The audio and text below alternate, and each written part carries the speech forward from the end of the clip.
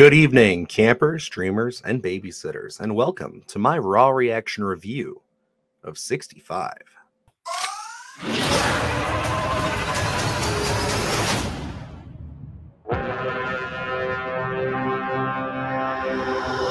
Alrighty, it's been no secret. I'm a creature feature fan. I love me a good creature feature. Sharks, alligators, werewolves, Bigfoot, doesn't matter. One of those things that I absolutely adore is a good dinosaur flick, and we don't get many of them.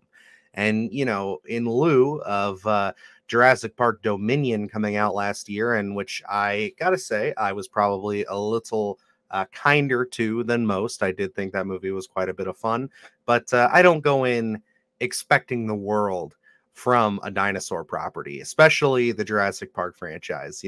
Give me some good dino kills, get me some cool looking dinos. That's all I need. But what was intriguing about this movie was that it's a new original property from the writers of A Quiet Place. And A Quiet Place, the first one, is one that I really liked. I like that a lot. The sequel's okay. It kind of started to lose some steam for me there, but it's not bad.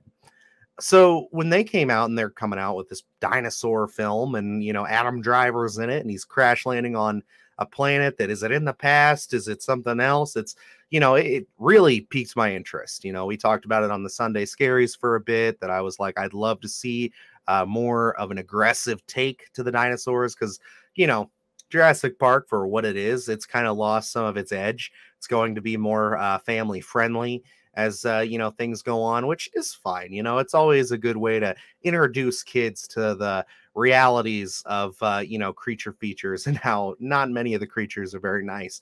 But this one excited me. This was definitely one that I was keen on seeing. And now that I've seen it, how do I feel about it? Well, I thought it was pretty darn good. I don't have many complaints. I think that it's hard to have complaints for a movie that is so short. And if I had to pinpoint it, that would probably be my biggest complaint about this film. It comes in at an hour and 33 minutes. And I think that for what it is, they do well with what they've got going for them. There's, two characters in the film primarily. It's about Adam Driver. He's basically, people have described him, an interplanetary space bus driver, where he kind of just shuffles people in cryo sleep from planet to planet.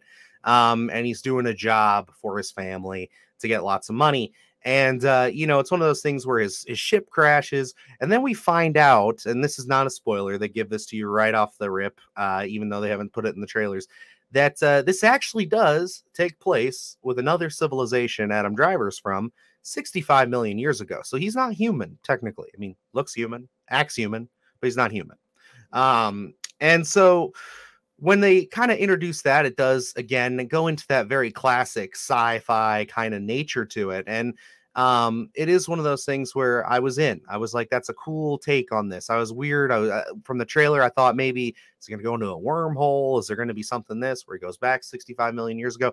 No, they have no clue what the hell dinosaurs are. they think they're aliens. And yeah, it's really cool. It's a lot of fun to put them in that scenario. But yeah, they spend a lot of time with these characters, more so than I thought they would for a movie that is so short. The dinosaur scenes are in here, and I wouldn't say that they're sparing. They definitely make up probably about 60% of the film. But for a movie that markets itself so much around being about like dinosaurs and, the trailer is just filled with them, you kind of expect this to just be like a jump right off the rip. This is what we're doing. But no, we got to remember these guys wrote A Quiet Place, and that has a lot to do with character. Do I think that they are as developed as, characters from A Quiet Place? I'd say a little less. I would say that, they set it up to where they both have like kind of a language barrier, and it makes it tough for communication. It does add for some very cute and funny moments between the two characters. And they do give Adam Driver's character a decent backstory. It's nothing breaking the mold. It's something we've seen 100 times before. But with that being said, it's done really well here. And, I think that really what you're coming to see when it comes to this movie is the dinosaur action and the kind of melding of that sci-fi world and this prehistoric world. And that part they did an excellent job with. I was really into all of Adam Driver's gadgets. They showed them off quite a bit. His little gun that he uses is really cool. It's an amalgamation of many different guns. If you played a lot of video games, that you can kind of see, they kind of took their favorite parts of everything and jammed it all together. But the dinosaurs themselves, they look great and they're aggressive as hell. And I appreciate that a lot. It's something where it's like, this is a very savage planet. And I think that the fact that we've never really, in my opinion, seen a truly prehistoric planet on screen with, kind of like a modern day character stepping into it, they really show that even if you have all the tools, tricks, and, all the stuff at your disposal, you're still going to have a hard time dealing with nature and dealing with, just what this planet has you endure to survive. And I think that that's one of the biggest pluses I can give the film, is that the action is wonderful. It's a lot of fun. It's exhilarating. There's a lot of great jumps that'll get you in the movie. I'm not a big jump scare guy, but these were actually well crafted and well executed. I love the design of a lot of the dinosaurs. I think the scenarios they put them in are a lot of fun. But again, I think that really what does hurt that at the end of the day is just the fact that the movie is so short. Like, we just really kind of, as soon as things get rolling and things get moving and you're kind of expecting, set piece after set piece, the set pieces are good, but there's just not that many of them. I think this movie could have done with maybe another 15, 20 minutes of exploration and action.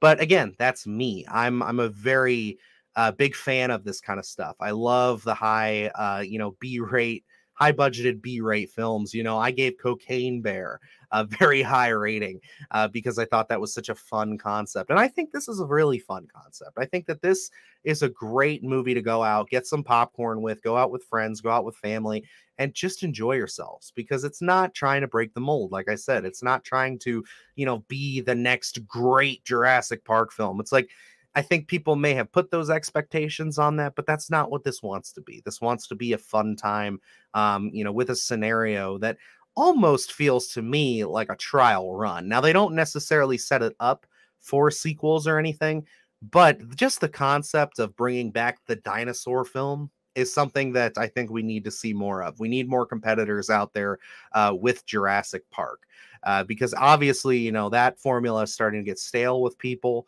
But I think if we had some more aggressive, more R-rated dinos out there, I think that it would really heighten things back up. And I love the fact that we're just getting more creature features in general. I think that there's something really primal and really creepy and scary about watching some unnamed or just unfathomable beast ripping characters apart, especially when you have good character work like they have in this movie. Now, overall, I'm just going to say, is this movie an absolute must-see? I would say if you are into these kind of movies, if you are looking forward to 65, if this seems like something you'd have a good time with, you will go and you will have a good time with this and you'll enjoy it. For me, I'm going to pick this thing up on Blu-ray. It's definitely something I'll watch again and again.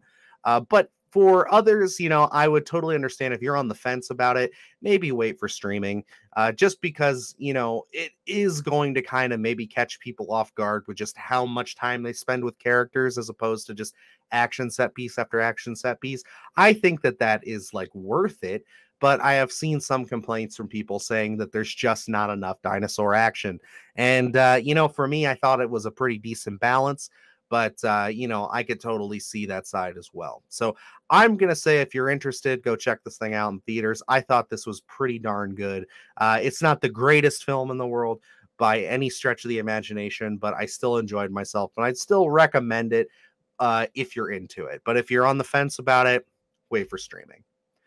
But alrighty, guys, that's going to wrap me up here for my review of 65. It's a lot of fun. On the channel right now, in celebration of 65, we just did a little collaboration with Alex from Beyond the Void podcast. It's a great channel. You guys should definitely go check it out. They do a lot of great stuff over there, and their podcast is on Spotify and all the other places where podcasts can be found. But yeah, we did a little collaboration with him in celebration of 65, watching Carnosaur 2, which is not the greatest dinosaur film in the world, but honestly, a lot of fun, and it was really wildly entertaining. That video is up for you guys right now. It's kind of like a Mystery Science Theater setup where you kind of watch the film with us and we send you highlight clips and then you get our thoughts after. Luke Is a massive sequel slut. I'm learning as we continue the podcast here. He only recommends movies that are sequels, and Christine. That's right. Yeah, what's the matter?